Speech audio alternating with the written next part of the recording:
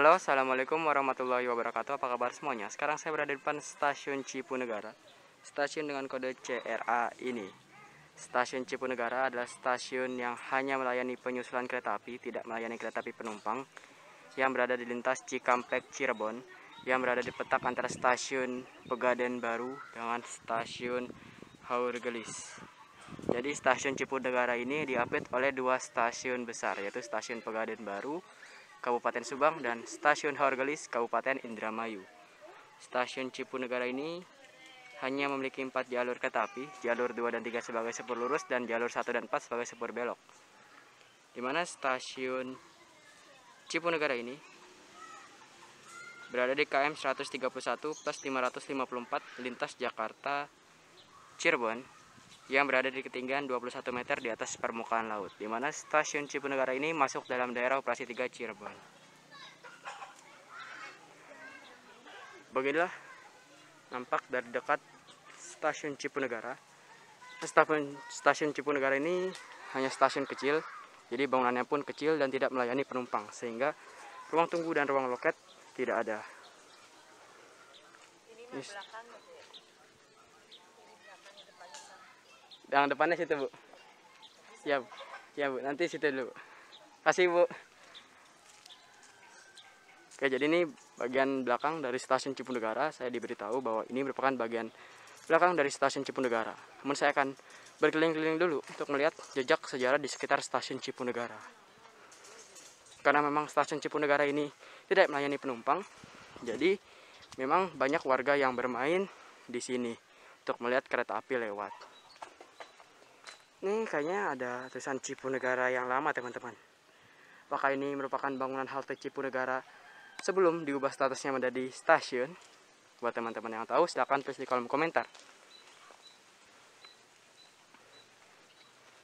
CIPUNEGARA. Nama stasiun ini diambil oleh nama kecamatan dan juga nama sungai dan nama jembatan.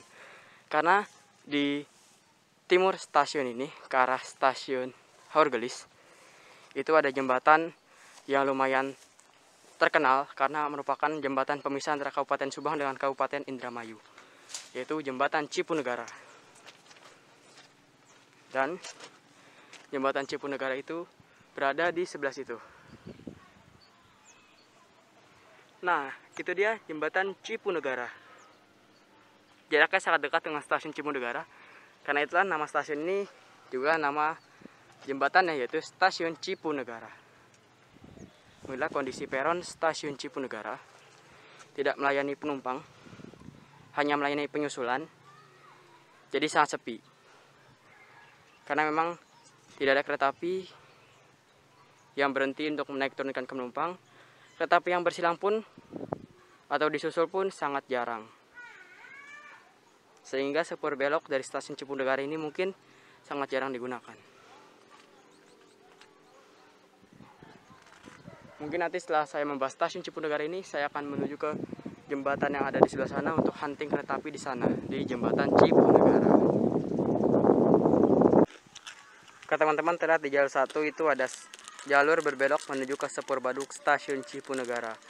Lurus ke situ menuju ke arah stasiun Pegadaian Baru, sebaliknya menuju ke arah stasiun Haurgelis. Terlihat masyarakat di sini bermain di sekitaran stasiun CIPUNEGARA, karena memang stasiun CIPUNEGARA tidak melayani penumpang ataupun kereta apapun, sehingga masyarakat bisa bebas untuk melihat aktivitas kereta api melintas langsung di stasiun CIPUNEGARA. Kedua sinyal stasiun CIPUNEGARA baik ke arah Cirebon atau ke arah Jakarta masih berwarna merah, teman-teman. Kita lihat dulu tulisan CIPUNEGARA yang ada di sebelah sini. Mungkin kalau Daup 3 bagian barat lintas CIKAMPEK Cirebon ada kereta api lokal, mungkin akan menghidupkan kembali stasiun CIPUNEGARA ini. Minimal ada kereta api yang berhenti di stasiun CIPUNEGARA untuk menaik turunkan penumpang, walaupun hanya kereta api lokalan. Ini dia CIPUNEGARA, 21 meter di atas permukaan laut. Dan itulah dia jembatan CIPUNEGARAnya. Hanya berjarak 200 meter dari stasiun CIPUNEGARA, jembatan CIPUNEGARA. Nanti saya akan coba hunting di sana, teman-teman. Kayaknya sih bagus. Soalnya itu pilar rangka kurung jembatan Cipunegara sangat bagus. Padahal kalau dilihat ya teman-teman, sekitar stasiun Cipunegara ini lumayan ramai, lumayan padat penduduk, dan juga berada di dekat lintas utama Cipunegara Hargelis. Mungkin kalau stasiun ini melayani penumpang mungkin agak ramai buat penumpang yang kerja di Cirebon atau ke Cikampek naik kereta api lokal. Kita akan coba pindah ke sisi barat ke arah stasiun Pegaden Baru untuk melihat stasiun Cipunegara dari sisi lain. Tampak depan stasiun Cipunegara dari sisi peron. Nah, itu yang tadi saya bilang sepur baduk ke arah Pegaden Baru, ada sepur baduk. Kita masuk ke sini.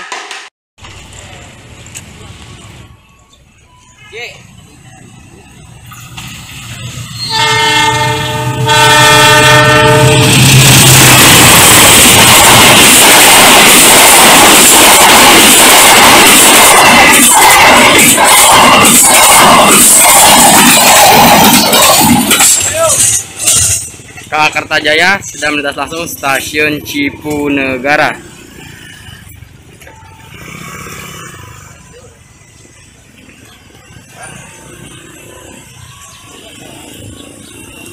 Oke teman-teman, beginilah kondisi ruang tunggu dari stasiun Cipunegara yang tidak melayani penumpang. Bahkan ruang loketnya pun dibiarkan seperti ini. Mungkin kalau nanti ada kereta api lokal di Dop 3 Cirebon bagian barat, stasiun Cipunegara ini akan sedikit lebih ramai dengan adanya kereta api yang naik turun penumpang di sini. Kita turun sedikit. Cipunegara. Bangunannya masih asli peninggalan Belanda. Wow.